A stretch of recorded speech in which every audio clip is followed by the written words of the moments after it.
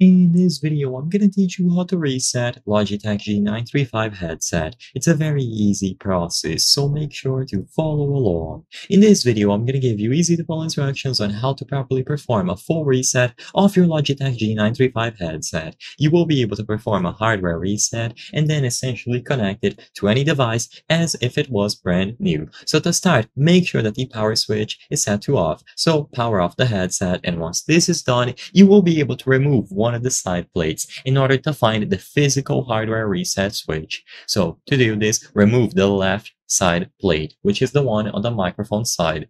Once you remove the plate, you should expose the battery and other internals of the headset, and what you have to do is press and hold the hardware reset switch with a pin for usually 2 seconds.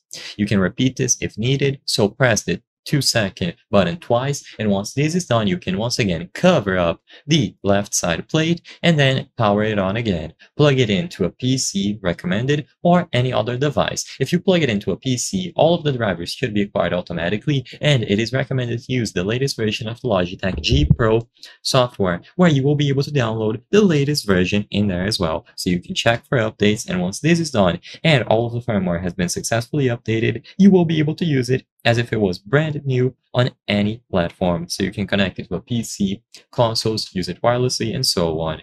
It isn't recommended to keep hardware resetting it over and over again, but if you encounter any fatal problem with it not working, not connecting, or just not having any features available, then performing a hardware reset once can help. So do it and see if it stays corrected after this.